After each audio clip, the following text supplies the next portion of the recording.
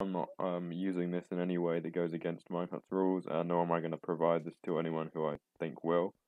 So yeah, I don't want to mess with Minehut and their rules. So yeah, this is all allowed, and if it's not, please contact me if you'll work at Minehut and I'll stop it. But anyway, so this is the Minehut chat. We can see all the ad messages, all the messages people saying, just everything. And it's really messy if you want to find anything. What you can do with this program is have a number of substrings that we need to be in a message for it to show. So if we just do /add and then start it, this file here is going to be all of the ads in the current session. And it's going to constantly update. Every 3 seconds, I think I said it to. So in a moment, we might see another one. Aha! Okay, so it's working. Another one. And then we can see all the ad messages, right? Which is nice. And this is basically the premise of it. If you just wanted an ad tracker thing for your server, you could just use this and then such. But because of the way it's done, it's actually really easy to see if, say, certain ranks do an ad. So let's say we do /add, and they also have to be, let's do VIP. And now every 3 seconds, these are going to be all the people who do /add, but they also have VIP in their message. This does mean if they type it, then it's going to be in there, but we can just add extra checks for that and such. So if we do all the Patreon ads at the moment in this session, I think it's just Bustic on at the moment. Yeah.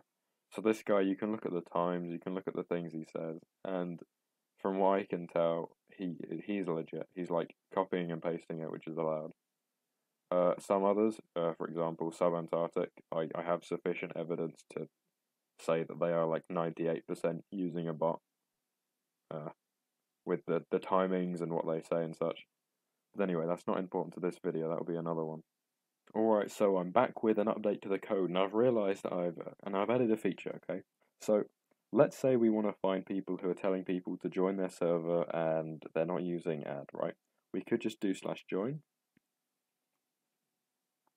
And then let's say I didn't add this feature, this is what would happen.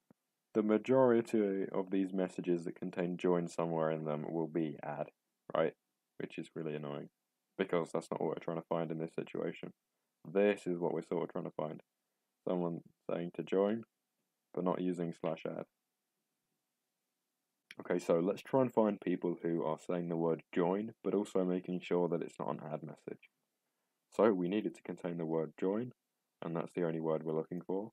We also want to make sure that it doesn't have /add anywhere in it, and we also want to make sure it doesn't have the word joined in it, because then it will have join messages in.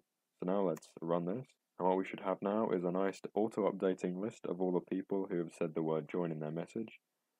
So this guy's just asking, maybe you could take out the word how if you needed to, but this one just did /.join just box.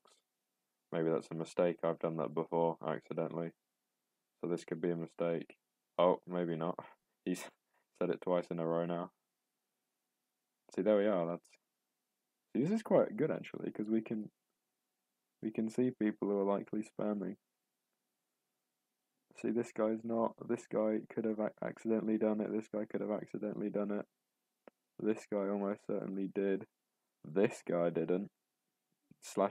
He did do /join.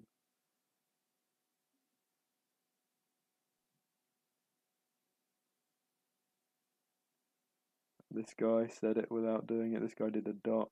Yeah. So anyway, if you've got any ideas for applications of this, or maybe improvements I could make, please let me know. And thanks for watching. Bye.